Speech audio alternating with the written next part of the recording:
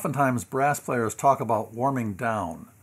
After a hard session of playing, your chops feel very tight, almost abused kind of if you've really been working hard, and it's good to relax them down to a normal state before putting them away, so to speak. So what I like to do most times is just play low notes, soft low notes.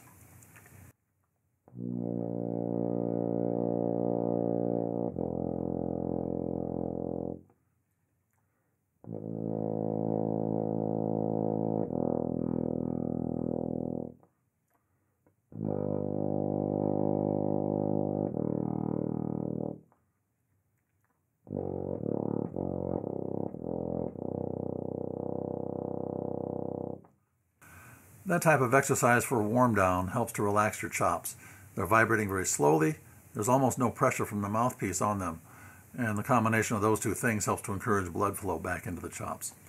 Sometimes you may feel like that's not enough, or perhaps you don't have the opportunity. The horn has to be put away and you've got to go on a bus or something right after that.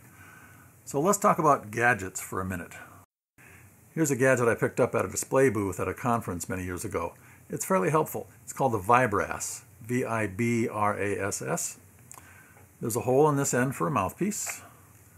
If I recall correctly, this fitting is exchangeable. I've since lost the box and the extra fittings, if I'm right about this. But so it would take different mouthpieces. This is a bass trombone shank. We obviously have the tenor trombone shank or even smaller mouthpieces for trumpet and so on.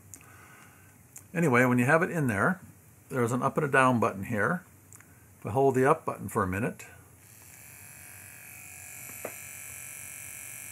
perhaps you can hear it vibrating. I'll put it on the music stand. That makes it a bit more obvious.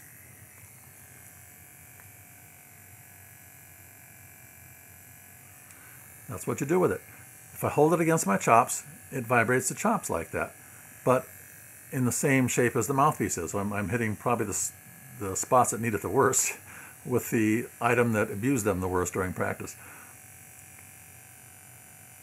The up and down buttons on the side change the speed of the vibration.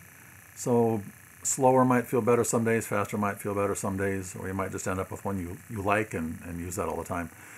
In any case, it's kind of an interesting gadget. Like I say, it does what it's supposed to do. You may or may not find it useful, but for those who often suffer from tired chops, especially if you don't have a chance to warm down on the instrument after you play, the Vibrass might be a kind of a good idea. Let me know what you think in the comments. Thank you.